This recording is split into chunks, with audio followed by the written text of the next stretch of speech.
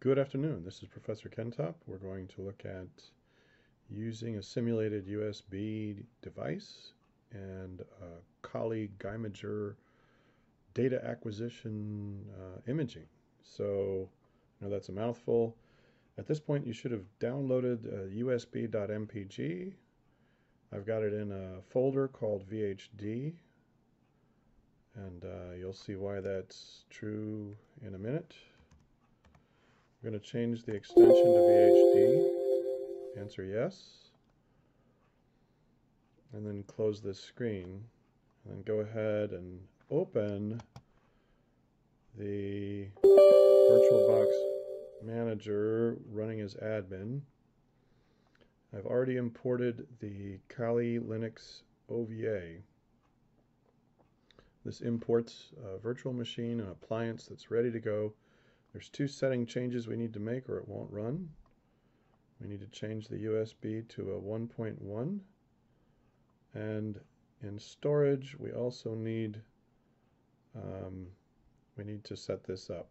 You can see it's already set up, but I'll go ahead and back this out just so you can see the process. So I have a USB.vhd in the VHD folder on my C drive. And basically what I do is click on the controller, and you see here there's a chance to add new storage attachment. So I click on this and I add a hard drive, and I'm going to choose an existing disk. And I'm going to click the green Add button up here so that I can navigate. Might dump you out somewhere else, like in Downloads, but you go to your C drive and then your VHD folder and select this. And now this is listed. This is listed here. So we go ahead and choose this, and now we have a VHD.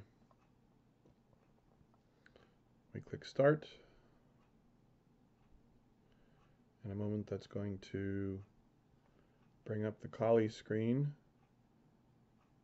I'm going to select the first option. The advanced options don't really provide anything different, but this Kali image is similar to a write block. It doesn't allow changes to the host hard drive. I'm going to close this screen. My login is CALI, and that's the same as the password. CALI. I'm sorry, KALI, both times. And the first thing I'm going to do,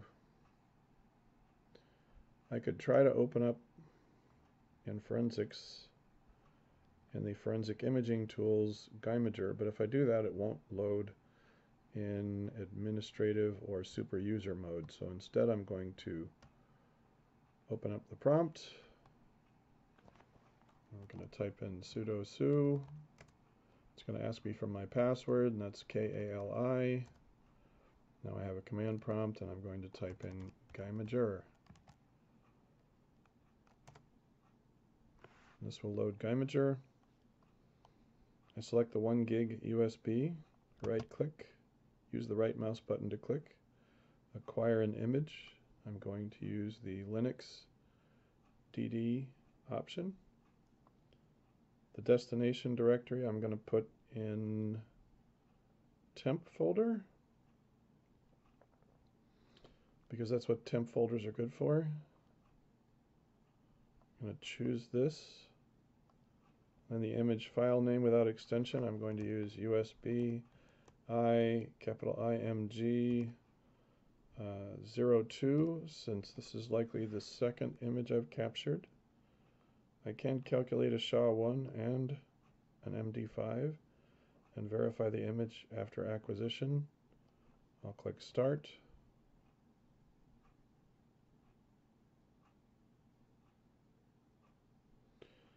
And you see the status progressing. It works very quickly. And it says it's finished and verified OK. Man, that was fast. So now I'm going to go ahead and close by typing exit and exit. I'll select the File Explorer and open a folder here. Instead of being in the home directory, I'm going to choose File System, and I can see temp. And as I look in the folder, you see the image and the information. If I double tap this and open this with, let's see, I just want to open this. Let's open it with some kind of text editor.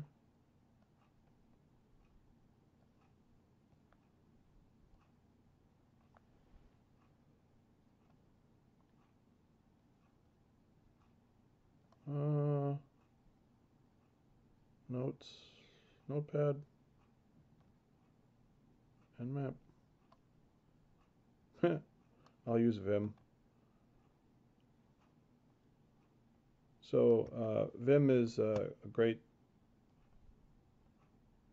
standby. It's a basic text editor. What we see here, if we scroll down, are the hashes. You can snap a screen image, and I have something to compare with the other tool, FTK Imager Lite. This concludes our presentation on how to use Kali for a Guymager acquisition.